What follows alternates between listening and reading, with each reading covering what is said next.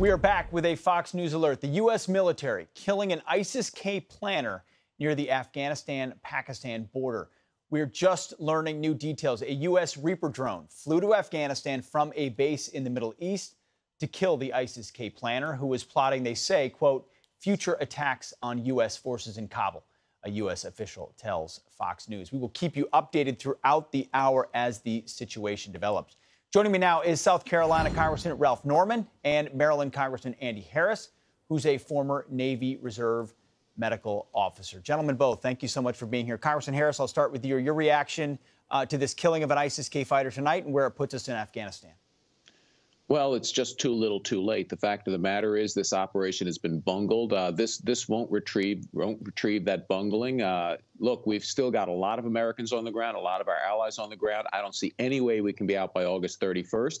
And I think the president has to extend that deadline, given what's happened over the last few days. So you think, Representative Harris, real quick, you think he can't even meet the August 31st deadline? You're anticipating that, logistically speaking, getting all U.S. troops out by then just isn't going to happen?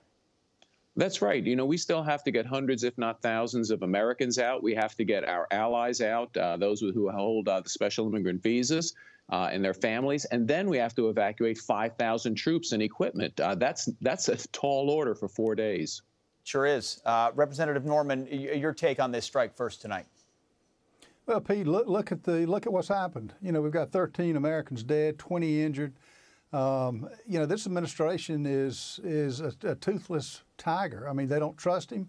If this were Donald Trump, the pure might of the military would be on the Taliban. It wouldn't even be a question. Biden has set arbitrary dates with no plan in place, and as a result, we have dead Americans. Got 5,000 that are left there, and one drone strike killing, you know, one ISIS member. I mean, really, it's an embarrassment. And I don't see anything coming of it because look at his action, look at his record. And that's why we're trying to hold Blinken and others accountable, because I don't know who he's taking advice from, and whatever advice it is, it's not good. Well, that's what we booked you to talk about tonight, Representative Norman. First and foremost was the idea that both of you, Representative Norman and Harris, are introducing articles of impeachment for Secretary of State Blinken. If I may, Representative Norman, why state first? Why Blinken? Why do you view that's the place where accountability should start? He's Secretary of State. On January 26, he took an oath to defend the Constitution and protect the American people. He's failed in every respect. The problem he has, there's a timeline of events that took place, starting when Biden started giving dates, starting when the embassy was evacuated 3,000 people on April 27th. On May 15th, he got a memo that it was dangerous over there and to get Americans out. Bagram on July 2nd, which failed. We gave up, opened the prisons up to some of the most dangerous terrorists, along with all of our equipment. And it's just been a disaster from day one. And he doesn't. Look at what Mike Pompeo did for the years he was Secretary of State. He gave briefings. And he had an action plan. Blinken, simply in his role, has failed, and that's why the disaster is there. And whether Biden listens to him or not, he should resign. And that's why Dr. Harris and I were going to impeach him. And let's put it to a vote and see what happens.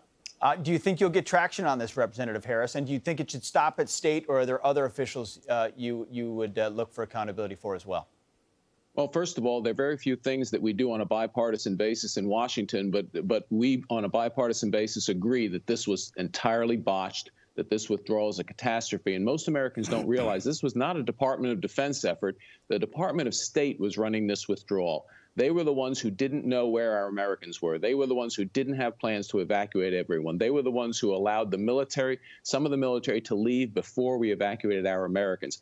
The first and foremost falls squarely on the secretary who headed the department that was in charge of this withdrawal.